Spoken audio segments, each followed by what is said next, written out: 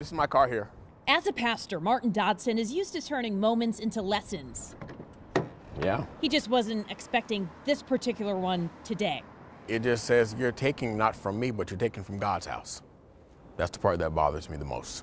Martin is the pastor for Mount Pleasant Church in Seattle's Beacon Hill. All of a sudden, I started driving on the road and I felt a breeze. This morning, on his way to his other job, he noticed that his back window had been punched out. Nothing seemed to be taken until he opened his trunk. And that's when I didn't see. They took the water, they took the toilet tissue, which is three big things of angel salt, and then the wipes.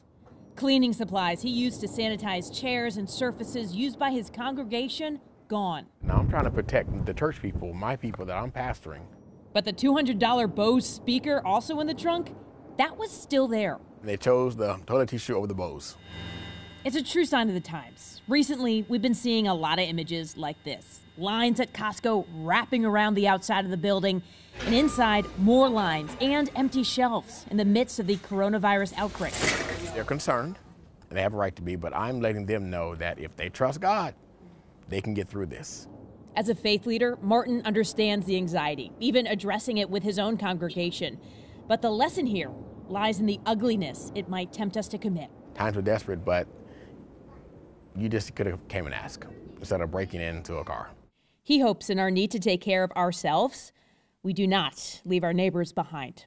You want to be treated good, you treat your neighbor good. Because when this is all over, you're going to need your neighbor again.